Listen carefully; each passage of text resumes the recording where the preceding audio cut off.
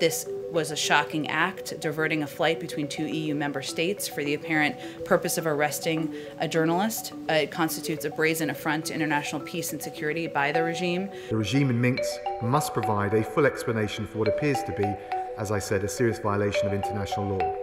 Mr. Lukashenko's regime must be held to account for such reckless and dangerous behavior. It is an unprecedented attack against an international community.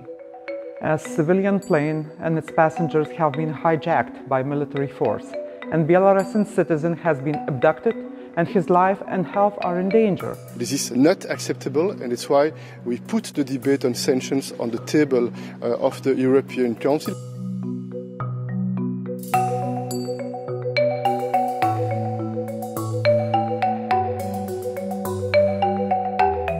Protasevich muss sofort wieder freigelassen werden. Alle anderen Erläuterungen für diese Landung des Ryanair-Flugzeuges sind vollkommen unglaubwürdig.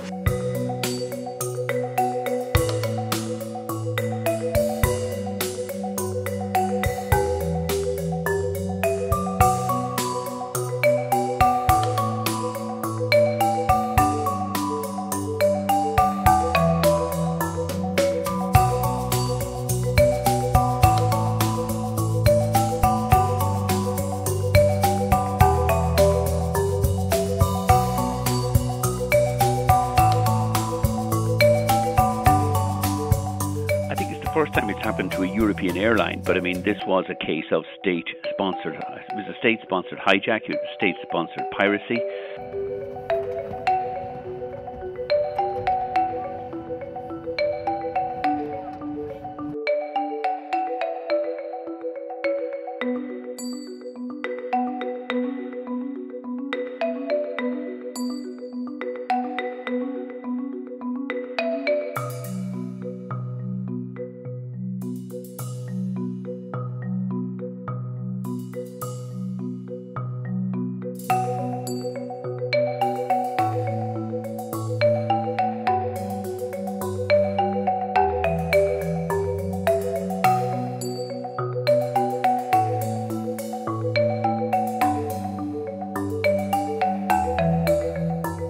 Сейчас я нахожусь в СИЗО номер 1 города Минска. Могу заявить, что никаких проблем со здоровьем, в том числе с сердцем или с какими-либо другими органами, у меня нет. Отношения со стороны сотрудников ко мне максимально корректные и по закону. Также сейчас я продолжаю сотрудничать со следствием и даю признательные показания по факту организации массовых беспорядков в городе Минске.